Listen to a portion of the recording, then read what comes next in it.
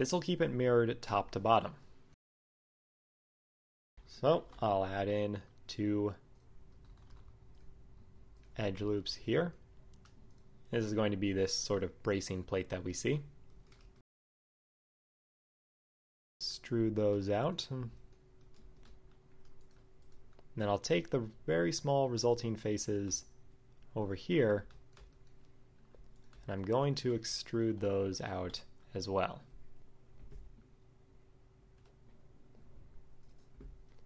Extrude them out a little bit. Hit SY0 to flatten them out. Actually, no, I'm not going to do that just yet. I'll move them down a little bit. And then I'm going to extrude them again. And I'll hit SX.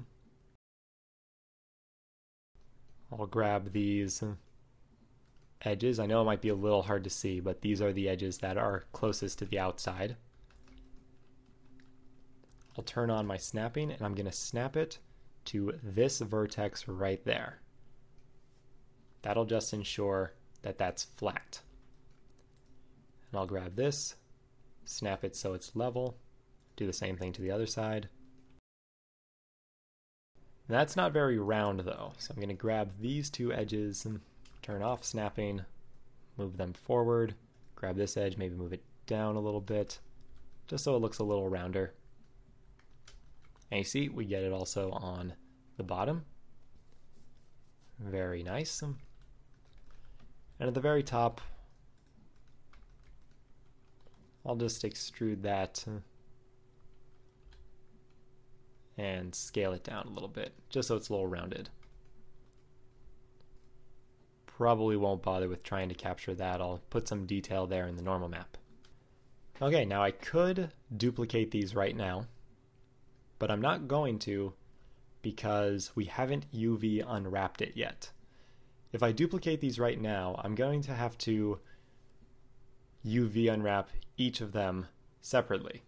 And I don't want to do that because we're ultimately going to be combining this into one mesh. So I'm going to cut the UV seams on this, and then I will duplicate it. That way all 4 of them, or in this case all 8 of them, since I'm going to be putting them on both sides, have the same UVs. But I'm not cutting up the UVs yet. There's still a tiny bit more modeling to do. Now what I'm going to do, I'm going to add in a little something extra here just to maybe add a bit to the futuristic feel. I'm going to add sort of a circular, not quite sure what it would be called, but a circular object here that has cables connecting it to the 4 corners. So we have kind of an X pattern going here along the side that also has some depth to it. It's a little bit off of the corrugated walls. Just to add a little something extra to make this not your usual shipping container. So once again, I'm going to add a cylinder.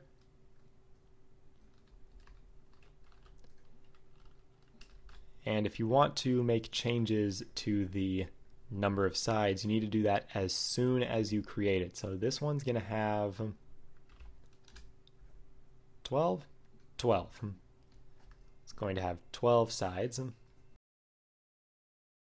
going to move it so it's just about in the center.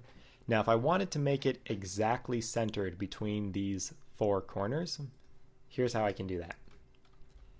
If I go to edit mode and I select these 4 edges and I hit Shift S, I can bring that 3D cursor to the middle of the selection. Then I can select my cylinder, hit Shift S, and bring it to the cursor. Then I can hit Shift S and move my cursor back to the center. Now I know that this object is perfectly centered between the 4 corners. Pretty nifty, right? Select that main face and extrude it out. Scale it. And I'll throw in more detail onto the normal map. And then I'm going to add on some cabling here. So once again, I'll do this with a cylinder. Just 4 sides.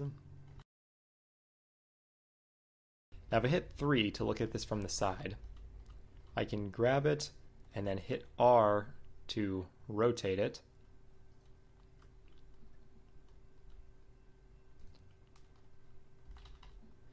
Now I want to scale this along its length, but if I just hit SZ, it'll try and scale it in the global z-axis. If I hit SZZ, then I can scale it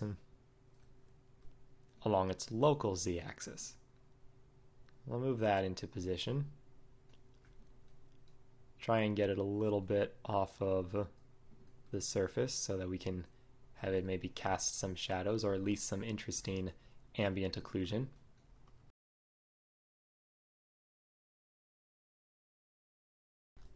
Grab that edge loop, and again, G, Z, Z will allow me to move it along the local Z axis.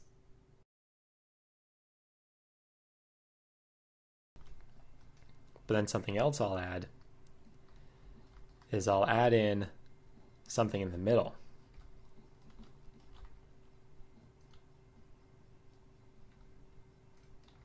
Go there, select those both, bevel them. And then there's a little bit of a complicated keyboard combination here, but if I hit S, Shift, Z, Z, then you see I can scale them along both the local X and the local Y. So I'll throw in something like that. Very good. And then I actually need to shift the origin back here. So just real quickly, cursor to selected, and then Shift Control Alt C, origin to 3D cursor. Make sure that my rotation is applied.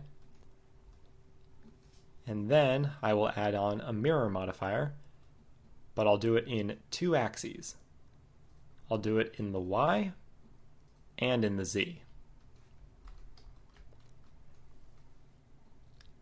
And now you'll see I've got all 4 of them, based just on what this one's doing. So that just about concludes the modeling portion of this.